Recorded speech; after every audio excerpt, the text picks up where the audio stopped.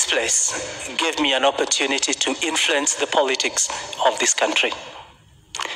At the beginning, I was a fearful provost. I didn't know whether I should talk about politics.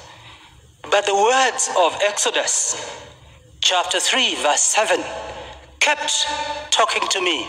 I have heard the cry of my people.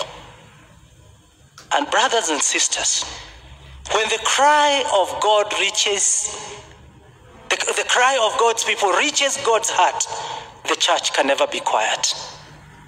I don't know which Bibles pastors read.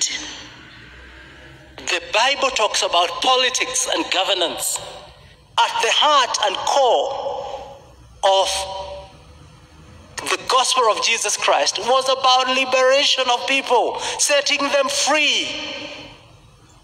When you meet the poor and they don't have the food, ask yourself, who is responsible and why can they feed these people?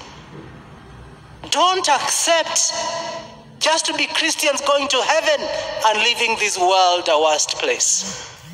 As your provost, I don't believe in such a theology. I believe in John 10:10. I have come that you may have life and have it in abundance. And so the church must be involved in setting free people from the shackles that continue to bind them. And any pastor must continually do that. Don't just preach a gospel that entices people.